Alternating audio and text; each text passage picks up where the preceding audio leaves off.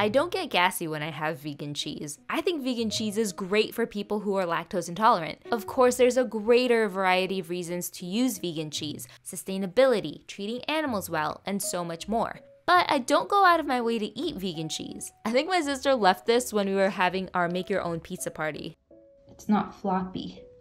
It moves differently from regular cheese, and it also feels different. It's not made with the same stuff as cheese, so that makes sense. Vegan cheese is just stubborn. It doesn't want to melt like normal cheese. But there may be other dairy-free cheeses out there that melt better and taste better compared to this one. Melt? So yeah, it's salty, it tastes like cheese, but the texture is a little bit different when you bite into it, and it sticks to my teeth. Here's normal Parmesan cheese. It melts like almost instantly. Like with everything, I'd eat vegan cheese in moderation. I don't like that it has a ton of ingredients and it goes through this process to turn it into this form. Vegan cheese is cool, but I'd rather just have real cheese and deal with the gassiness.